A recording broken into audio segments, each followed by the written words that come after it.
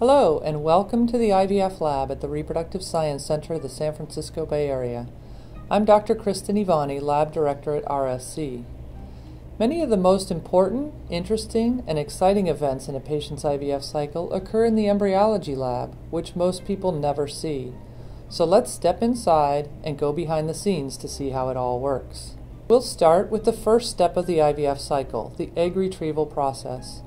The IVF lab is located next to the operating room, where a doctor collects fluid from the ovaries into a tube. Next, a nurse passes this tube containing what we call the follicular aspirate to an embryologist, who then pours the tube into a dish and looks for the eggs under a microscope. After locating the eggs, the embryologist rinses them and places them into a holding dish. After washing the eggs a second time, the embryologist gives each a maturity grade, places them into a dish labeled with the patient's name and a unique identifier number, and puts the dish into an incubator to keep the culture conditions as close to natural body conditions as possible. If a patient is using fresh sperm, the male partner goes into a private collection room and collects a sperm sample at the same time the egg retrieval is taking place.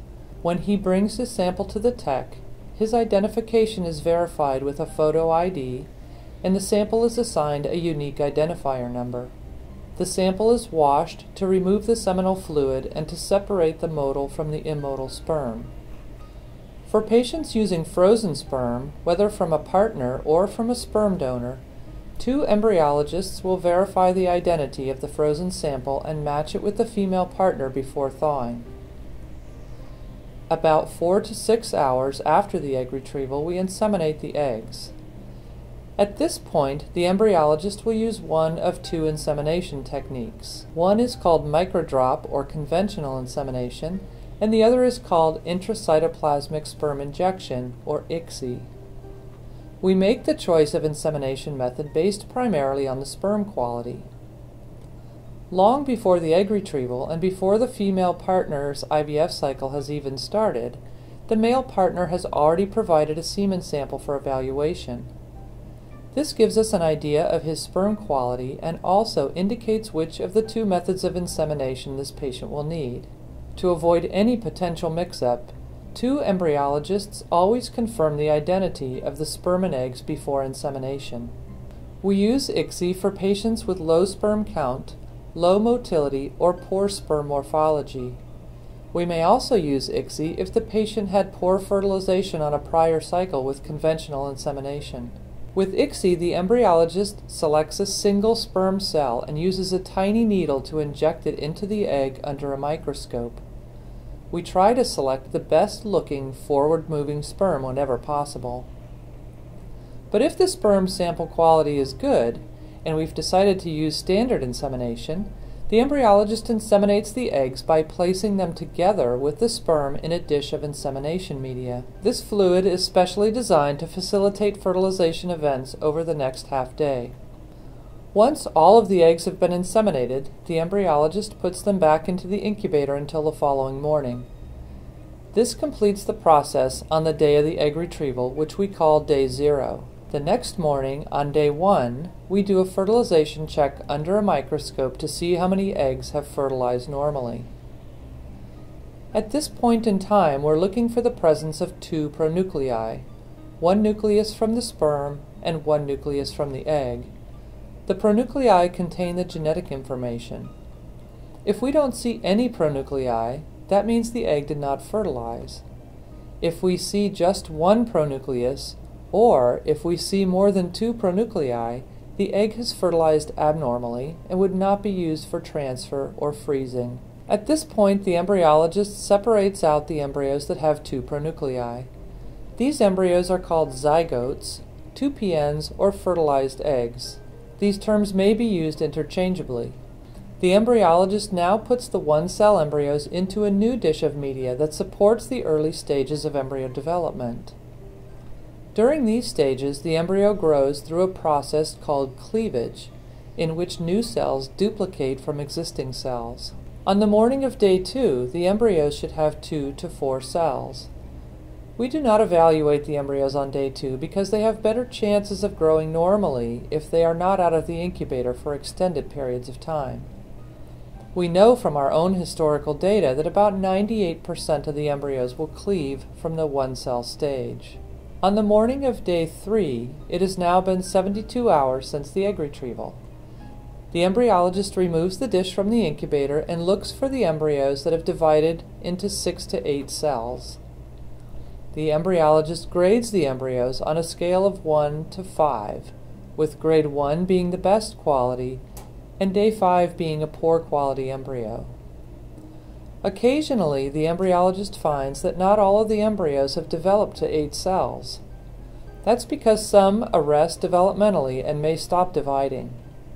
We then move the embryos into another type of culture medium that supports growth from day 3 to day 5. We then leave the embryos undisturbed until the morning of day 5. By day 5, the embryos have gone through significant changes, and each embryo has grown from 8 cells to somewhere around 60 to 100 cells. These embryos are called blastocysts, and they are differentiating now into 2 cell types. One is called the inner cell mass that will become the baby, and the other cell type is the trophectoderm, which becomes the placenta. We grade the embryos and decide which will be transferred to the uterus and which embryos may be frozen for future use. The number of transferred embryos is going to be fewer for a blastocyst or day 5 transfer than for a day 3 transfer. At the Reproductive Science Center, we schedule about 70% of our patients for a day 5 embryo transfer. Of those day 5 transfers, about 60% of patients will have an elective single embryo transfer, or ESET. There are a number of reasons for having a blastocyst transfer. Pregnancy and implantation rates are higher for blastocysts, and we can limit or even eliminate the number of higher-order multiple pregnancies, triplets and quadruplets, by transferring fewer embryos. Blastocyst transfer better reflects the natural process as well. Normally, in the earliest stages of pregnancy, an embryo travels from the woman's fallopian tubes to the uterus by day 5. While we perform day 5 transfers in the majority of our patients, not every patient is a candidate for blastocyst transfer. Patients with delayed embryo development or who have few embryos may not be good candidates for blastocyst transfer. There's a very small chance, less than 5%, that someone with nice embryos on day 3 would have no embryos for transfer on day 5. If we look at the embryos on day 5 and they're not quite as developed as we'd like, then we might cancel the transfer, freeze the embryos on day 6, and transfer them later in a frozen embryo transfer cycle. Over the last several years, RSC has focused our efforts on elective single embryo transfer, or ESET. ESET is an excellent option for patients who really only want to transfer one embryo. A patient may choose ESET because they have a special risk of difficulty if they conceive multiples, or perhaps for spiritual reasons she prefers not to freeze lots of embryos. We perform ESET in about 60% of patients using their own eggs, and in about 80% of our egg donation cycles with no less chance of pregnancy than if we had transferred 2 embryos. This has allowed us to significantly decrease our multiple pregnancy rates, resulting in fewer complications for both the mother and the baby. On day 5 and 6, we freeze the embryos using an ultra-rapid freezing procedure known as vitrification.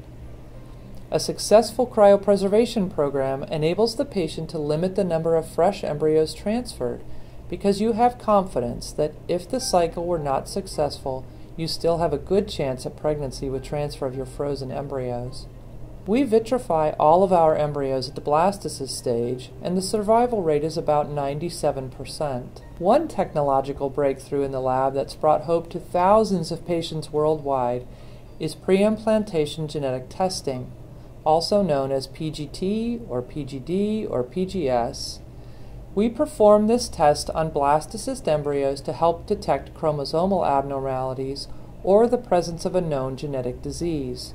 PGT may also be used for treating recurrent pregnancy loss or advanced maternal age.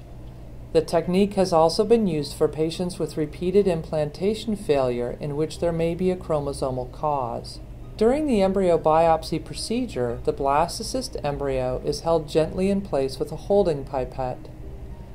A small piece of the trophectoderm tissue is aspirated into the biopsy pipette, and a specially designed laser is used to lyse the cells from the embryo.